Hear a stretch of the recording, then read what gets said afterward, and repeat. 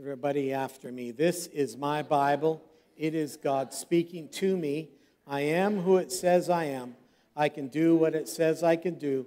I can have what it says I can have. So I open my heart today to hear God speak a word that will change my life forever. You may be seated. Amen.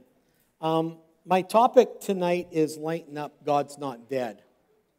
And first off, I want to show a little video. And I hope you find some humor in this. I know I did.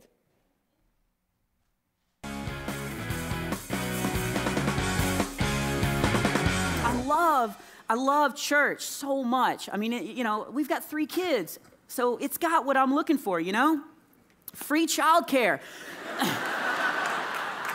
That is such a blessing from God. It is, isn't it? I mean, I could hand my screaming child over to, and at my church, it's a volunteer. Somebody volunteers to watch screaming children. Man, I have no idea what kind of sin she has committed. And in my church, we have a system where you hand your kid over, and then they give you a little number on a piece of paper. So you hand the kid over, and you get a receipt for the kid, and which I'm against for many reasons. One, the first time they did it, they handed me the receipt, and I was like, what is this? And they're like, you can't get your kid unless you have that number. And I was like, well, good, I got a shredder, keep him. But they're serious about it. If you hand your kid over, and then if your kid is bad, the number will pop up on the video screen in the auditorium, and you're supposed to get him. Well, here's my other problem with that. I'm against that because I'm a Christian, and that is gambling, because you're betting against your number, are you not? I didn't even know what happened the first time. I sat down, the number instantly popped up. I was like, bingo!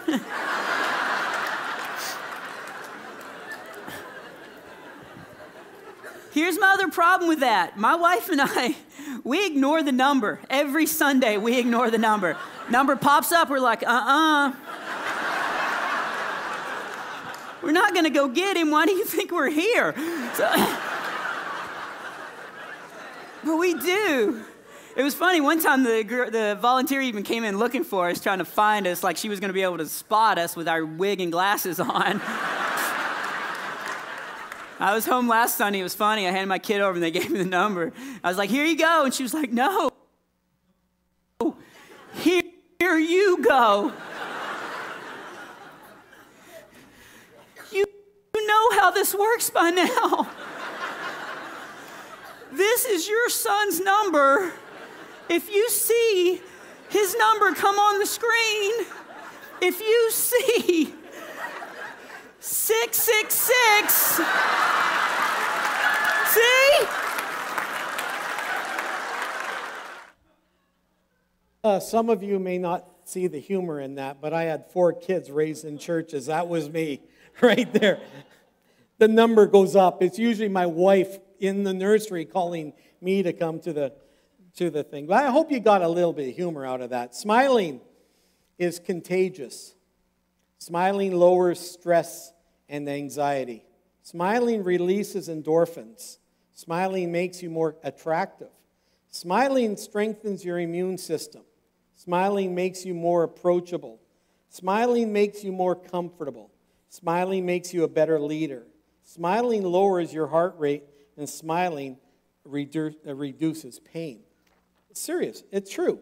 Smiling is good for you. A happy heart, the Bible says, we can go to the next verse. A happy face means a glad heart. A sad face means a breaking heart. The Greek word for this is tharseo. And tharseo in Greek in the New Testament means of good cheer or be of comfort. Now this in the New Testament, the tharseo was used 7 times by Jesus.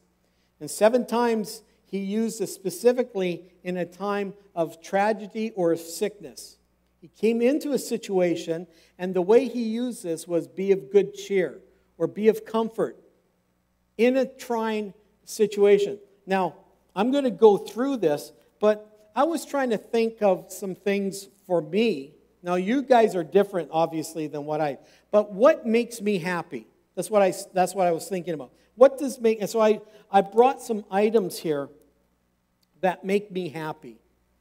These things I find joy in. When I look at them or when I see them, I smile. I have good feelings about them. Now, this is not in any order of top to last, okay? But this is what I find cheers me up. Anybody, Leo? Rugby ball. I love rugby. I played it for too long. My wife would say too long, too many concussions, too many broken bones. I love rugby. Anytime it's on TV, I stop, I sit down, nothing else goes on. This morning, before I came to church, flicked on the TV, and there was Australia playing New Zealand. And I had to leave before it was over. I don't even know who won. Leo? No? Unbelievable. But I love rugby. I played over in Europe. I played in England and in France. Whenever I see this, whenever I watch the game, I always tell Jennifer, I think I can still play. 55 years old. I think I can still. I took my son to a rugby game, watching it on the sidelines, and I was going, I think I can do this. And of course, she says, I dare you. I dare you. There's no more rugby for me. This brings me happiness. Just seeing this, I get happy. It puts a smile on my face.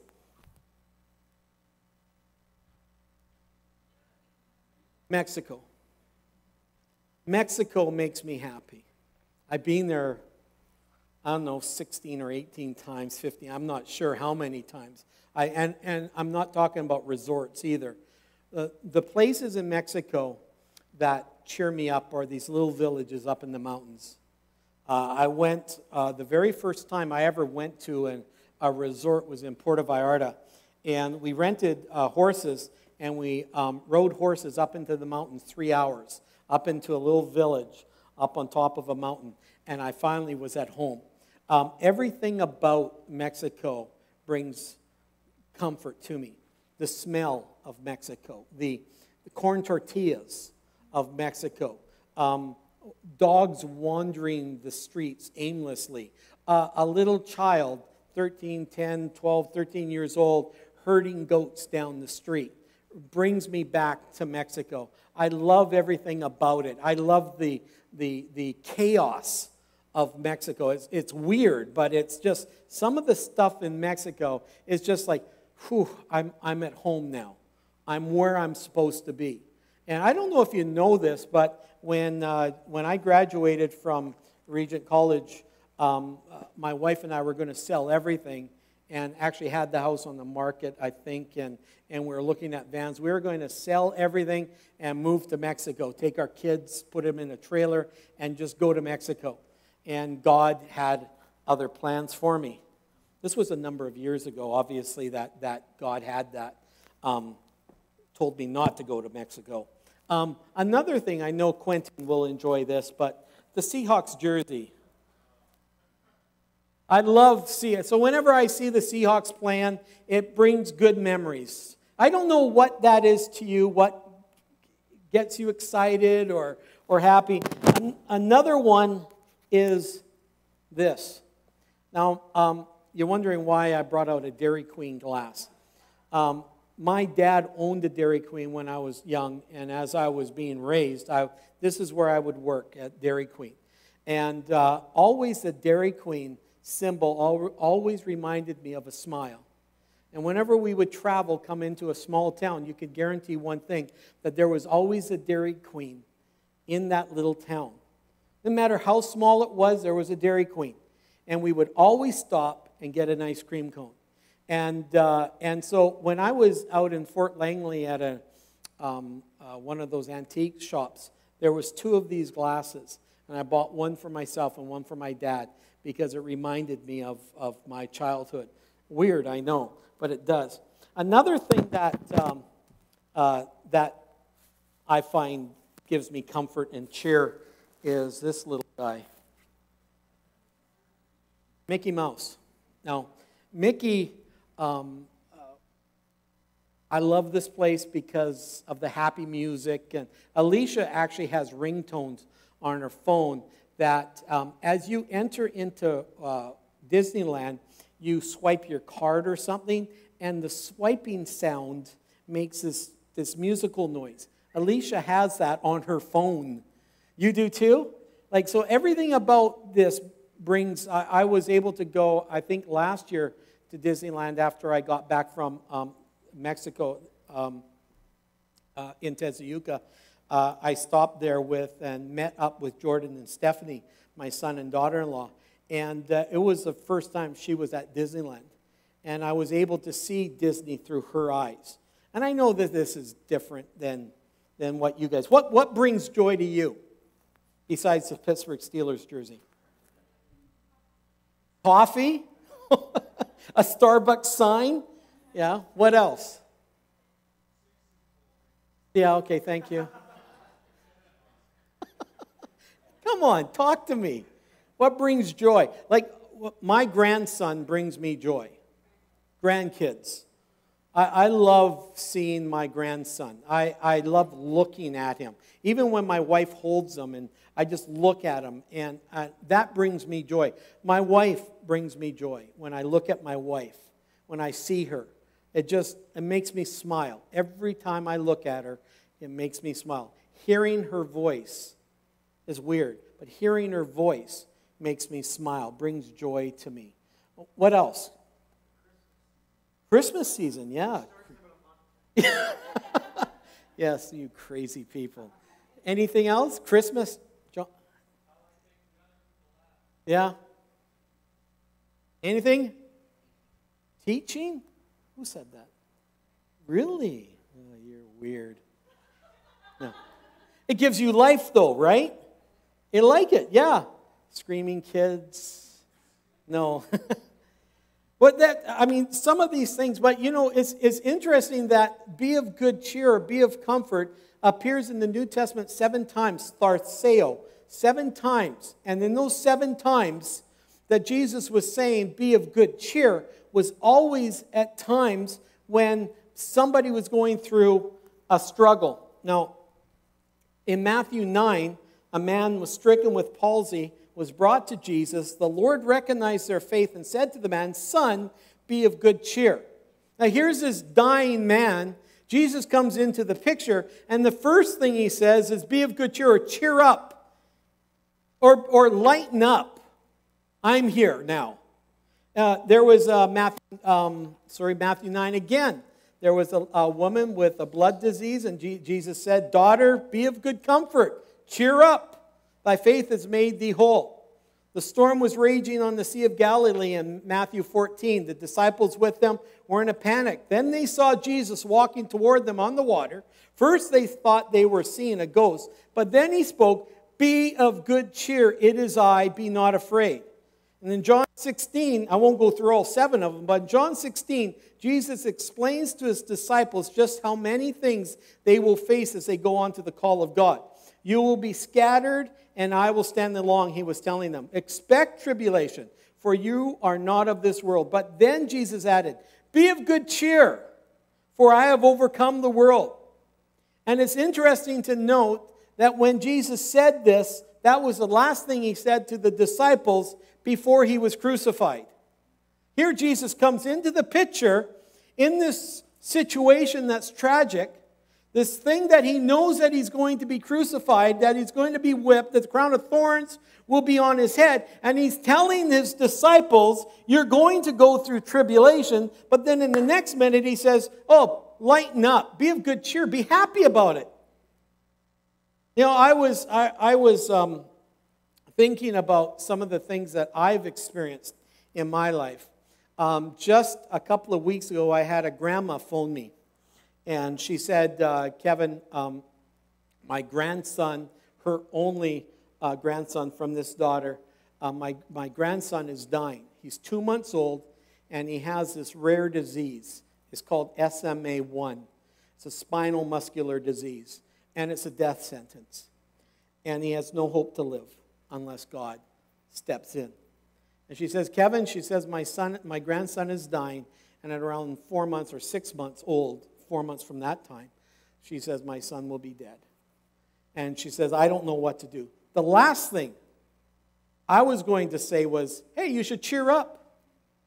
But see, that's what Jesus said.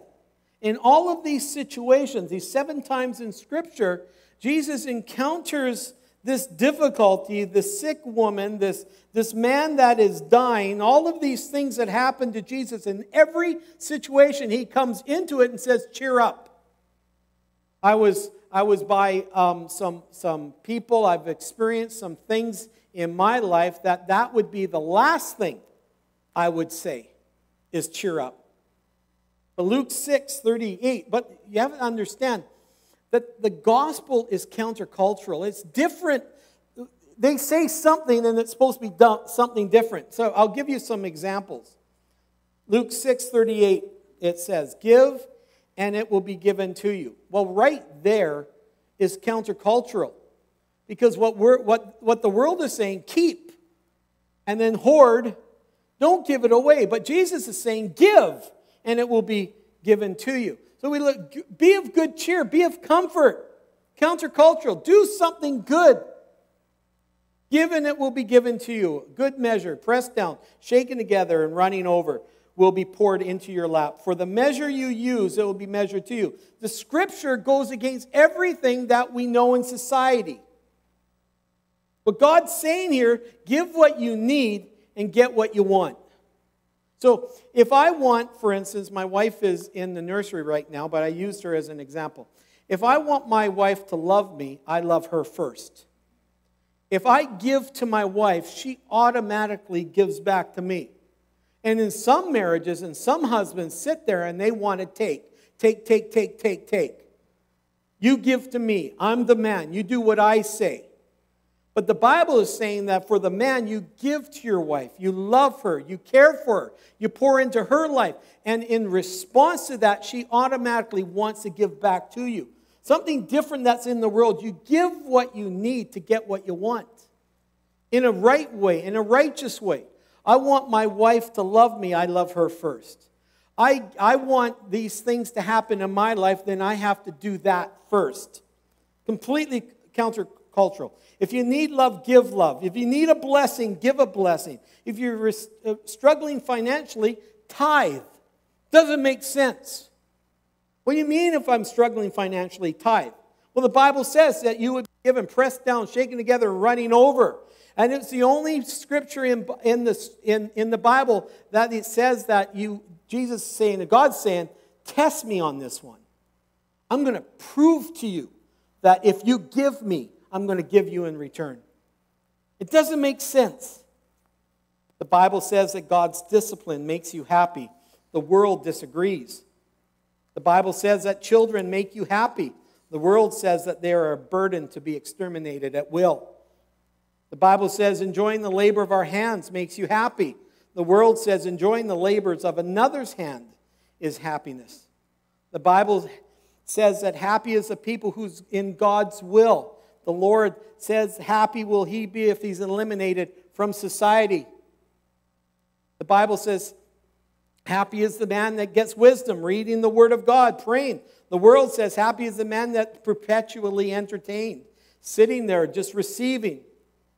Happy he who has mercy on the poor. Happy is he who keeps the word and does it. Happy is he who endures. Happy is he who suffers for the sake of righteousness. Happy is he who testifies of God's goodness. That's true happiness. See, it's different than what we think. We think if we want something, we need to just hoard it and keep it to ourselves. But the Bible is saying something different. See, how do we be cheerful? How do we be happy? How do we do those things in our lives?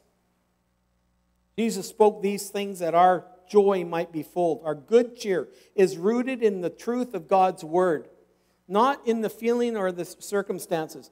Now, I want to, I've been a Christian. My dad was a pastor when I was born, so I've been raised in the church. That's why it's funny when I say Sister Lottie. Some people don't understand that. That was my tradition.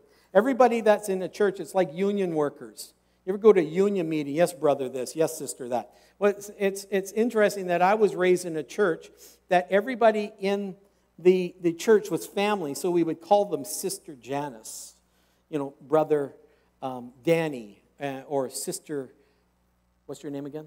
Just kidding. We're raised in the church where we say those things, and always brought a happiness or a smile to my face and stuff. But how do we do this? How do we take this story about how to be happy? How do we make it happen in our lives? Too many times I've heard preaching that it tells you what you should do, but doesn't tell you how to do it, if you know what I'm saying. So I'm going to give you 11 things to practice acting cheerfully. And if you stick with it, eventually you will become a cheerful person. So you ready? How do we do this? Got your pens and pencils out? You do? Good job. Number 1, smile on purpose. Even when things are tough, or especially when things are tough, smile. Because we talked about the smile and the healing that comes out of smiling and the warmth that comes out of smiling. So number 1, smile on purpose. Number 2, this one I struggle with sometimes. Hold your tongue. When you feel the urge to complain, bite your tongue, and literally if you need to. If you want to criticize something or someone else, refrain. Staying silent is a wonderful way to get through the stressful moment without saying or doing something you will regret later. My mom, my mother-in-law, always says, you will be held accountable for every word that proceeds out of your mouth.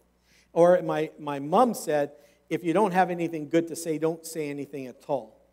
And that's sort of what I'm saying here. Be positive. Sometimes saying what you feel, saying what you think you need to say is not what you need to do. Just be silent. Smile and be silent. Anybody relate to that? Or is it just me? Josh? Thank you. Number 3, change your brain each morning. Now, our brains are naturally wired to focus on the negative throughout the day, but commit to being positive every morning. Now, I do this every night. I go to bed. I'm usually up at 5 in the morning. I'm usually at work at 6:30. So what I do is I'm in bed by 9:30 at the latest, sometimes 9:15. I can't survive the next day unless I'm in bed really early. But sometimes what will happen is I'll wake up in the middle of the night. I have to use the bathroom or something. There's a bump in the night, and I wake up 2:30, 3 o'clock. And then I start thinking. Start thinking about problems. I start thinking about this person. I start thinking about the emails that I get when I wake up in the morning, turn my phone on.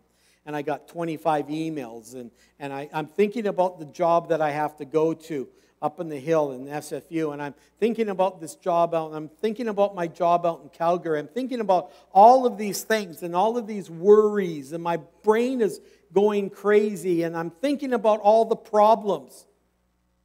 Change your brain each morning. Commit to being positive every morning. I'm going to get up, I'm going to be positive. I'm going to think good thoughts. That's number 3. Number 4, focus on creation. We feel cheerful when we're creating something good. Shift your focus from overcoming a problem to creating a solution. See, we always think about the problems that we have to deal with. But what we have to do is think about creating a solution or creating a memory, creating a new us. Go into it, wanting to be better, how am I going to do this? I hope you're getting some of these points because this was really helpful to me. When we focus on creation, we're creating a new me or a new you. We start moving from dealing with the difficult things of our life, just worrying about and solving problems, and creating something new in our lives where all we're doing is looking for solutions. There's a difference in our mindset. Number 5, admit the truth.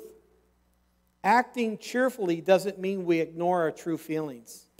It simply means we don't want our feelings to control how we are in the world. And in fact, ignoring our true feelings can destroy cheerfulness. It's important to check in with ourselves, to feel and grieve and process what's really going on in our lives, but not live there. That's the key. See, sometimes in our lives we go through a struggle and a difficulty, and that becomes who our identity is. That becomes who we are. Who is Kevin? Well, Kevin is this. Every time I talk to him, it's this problem.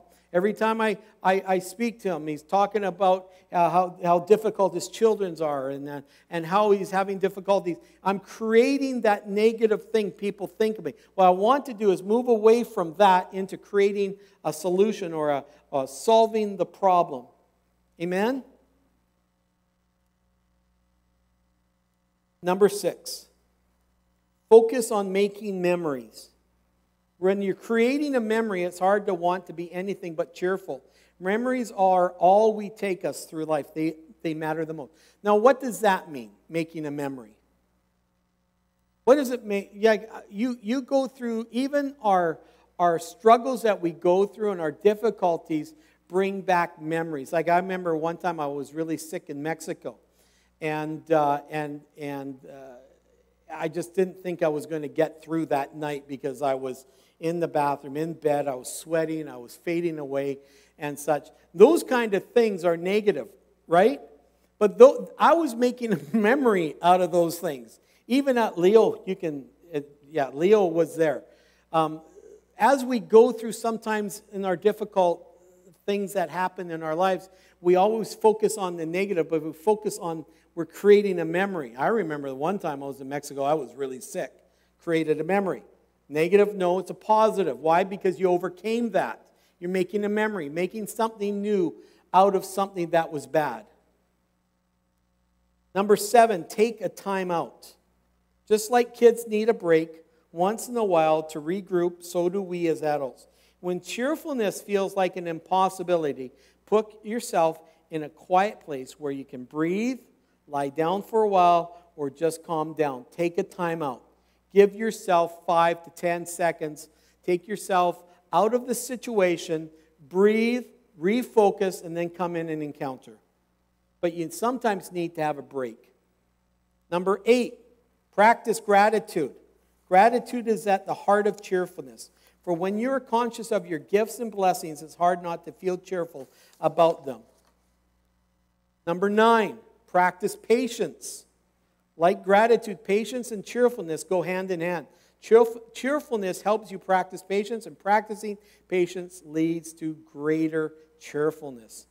Number 10, get in the now, pray, ponder, meditate, and breathe. Take 5 to 30 minutes each day. This is different than taking a time out. Slow down, breathe deeply, pray, meditate, read the Bible, and simply ponder on the goodness of life. Take 30 minutes and get in contact with God. Read the Bible. Sit there and think. What I do is because I'm up so early, I usually get up, I go and I turn the coffee pot on. When the coffee's ready, I grab my cup of coffee. Jennifer will come out. We'll sit there for a half an hour together. We'll talk. And we'll watch a news show, and then it's usually at 6 o'clock I'm out the door. And it's our time. But during the day, because it's busy, I'll just turn the radio off. And I'll drive and I'll pray and I'll meditate. I'll think about the Lord. I'll think about my day. I'll think about those things. I'll think about those times with the Lord. I'll just get refreshed. I'll take 5 to 30 minutes and just focus on what God has for me. Amen? Number 11, let go. Let go. One of the biggest barriers to cheerfulness is holding on to the past. Worrying about the future and letting negativity rule your mind. I know it's not easy as it sounds, but you must let go. This is one of the more difficult things. I've talked with people who are still dealing with things now in their lives, things that they've gone through that they had that went on in their lives as a child. different issues that they've had through. And sometimes, you know what? We need to have help. We need to go see a pastor. Sometimes we need to go see a counselor. Sometimes we need to go see a therapist. Sometimes we need to do all of those things. But we need to somehow get to a point of letting go. See, my body, I always think of it as a tree. And those roots that go into me go down into the ground. But sometimes those roots aren't healthy. And what happens is it's producing negative fruit. And so as I'm standing there, as I'm growing, and this negative fruit is out there. And so what happens is sometimes we're trying to deal with the fruit. We're trying to deal with the negative apple, the orange that's bad, this thing that's produced out of me, instead of dealing with the bitternesses and the roots that are inside of me. Those things that I'm holding on to sometimes. Sometimes God needs you to deal with those things, move on from those things. And it's not easy. And it is not, I want to tell you this is sometimes will take years. And sometimes we'll go to heaven with them. And it's a daily occurrence of giving it over to God. But somehow we have to get to a point to allow God's cheerfulness to come into our lives. And we need to allow God to take over. Whatever those things are in our lives, those difficulties, those things that we're trying to overcome. But we need to let go. But what I want in closing is I just don't want this to be a pep talk. I don't want it to be something that, those are some good things. But in closing, I want to read 1 Corinthians 4, 16 and 18. And it's from the Message. I just liked how Eugene Peterson wrote this. So we're not giving up. How could we? Even though on the outside it often looks like things are falling apart on us. On the inside, where God is making new life, not a day goes by with us without His unfolding grace. These hard times are small potatoes compared to the good times, the lavish celebrations prepared for us. There's far more here than meets the eye. The things we see now are here today and gone tomorrow. But the things we can't see now will last forever. Let's pray. Lord, I thank you that we have the privilege, Lord Jesus, to come into your house. And Lord, I ask that as we have created a memory, hopefully this morning is a memory of cheerfulness, Lord, that we can bring joy into our lives, learn to smile again, learn to appreciate those little things in our lives like what I have brought here. Those teeny little things that don't matter to anybody, that they matters to me, oh God. I thank you, Lord Jesus, that as we go through our lives and even go through the struggles and the trials in our lives, oh God, that you are there with us every step of the way, oh God. And Lord, that tharseo, that word, that cheer up, be of comfort, Lord, no matter what happens and what we're going through, I just ask that that be a ringing symbol in our ears, oh God, that you are there for us, that you are there in amongst us, oh God, that you are there in the times when we need to be cheered up, oh God. And I thank you for it. I thank you, Lord Jesus. I spoke to maybe a few people here this morning. And Lord, if that's them here, Lord Jesus, I pray a special blessing. I pray that you just work on their lives. Allow us to find joy throughout this week. In the name of Jesus. With every eye closed, we do it every morning or every service. We just ask if there's anybody here that does not know Jesus Christ as your personal Savior. If that's you, if you have not experienced salvation in your heart, just raise your hand. I would love to pray for you. Amen, amen. Thank you, Lord Jesus. Thank you for all your blessings. Thank you for what you've done. And I just ask that you just give us journey's mercies. In Jesus' name, amen. Stand, please.